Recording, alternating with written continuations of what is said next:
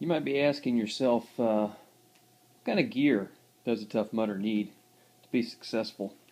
And I'm not sure if I'm the definition of success, but I did make it through without getting injured last time, which for me is success. So first thing you need is your death waiver. This is the document that basically, it's about 3 pages, holds Tough Mudder non-liable if you dislocate an arm or break a bone or shatter your spine or anything like that.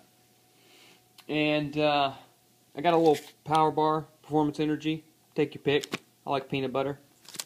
A little emergency, a little vitamin C boost, some other vitamins there, a little energy. I've got these funny looking toad socks. Now, I don't normally wear these, but I wore them last year and I didn't get any blisters, so I'm gonna take them again. Deodorant. You don't want to stink. I mean, you're gonna look bad already, so you don't want to stink. This stuff is key. Body Glide, anti-chafe. That's the good stuff.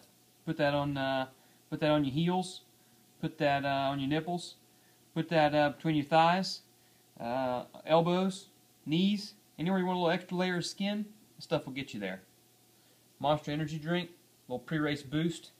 These are new this year. I'm trying some different gloves. They're the I don't know if you can read that, but they're the Mad Grips, and they're kind of rubbery. We'll see how it works.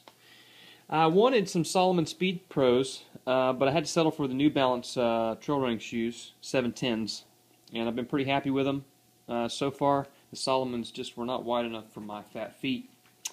I've got a Under Armour compression shirt. It's like an extra layer of skin for your arms so they don't get ripped up on all the obstacles and mud and dirt. Got our team shirt here, Team El Toro, and on the back we have got Deuteronomy 31:6a. Be strong and courageous. Do not be afraid. I need that right now. Sponsored by DesignExtensions.com. Shameless plug. Last, but definitely not least, you're going to want some compression shorts.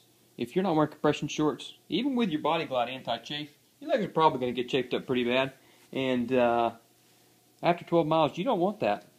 And then there's just some light, dry fit pants that work pretty well. So that's my gear. I don't know what you're wearing, but it's worked pretty well for me last year. So I'm hoping it holds up for me this year. Check in with y'all later.